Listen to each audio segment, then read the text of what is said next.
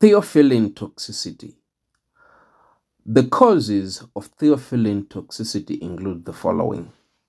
It can occur due to decreased clearance and decreased metabolism by cytochrome oxidase enzymes.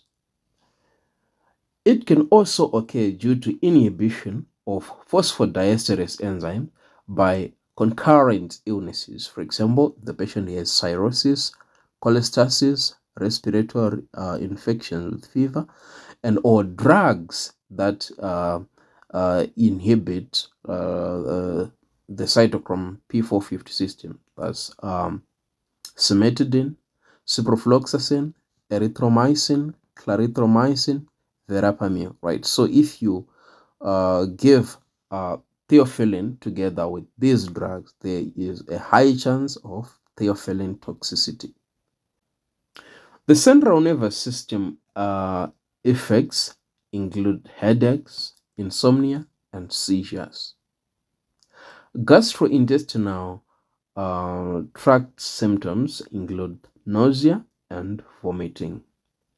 The cardiac symptoms, mainly arrhythmias, right? So there is atrial tachycardia, supraventricular tachycardia, and other ventricular arrhythmias, right? Right. So the seizures are the major cause of morbidity and mortality in theophylline toxicity. The tachyarrhythmias are other major concerns, but usually they do not cause QT prolongation, right? They don't cause QT prolongation. For management of theophylline toxicity, activated charcoal is used to reduce GI absorption. In case of hypotension, you can give saline infusion. If this does not work, you can then add adrenergic agonists.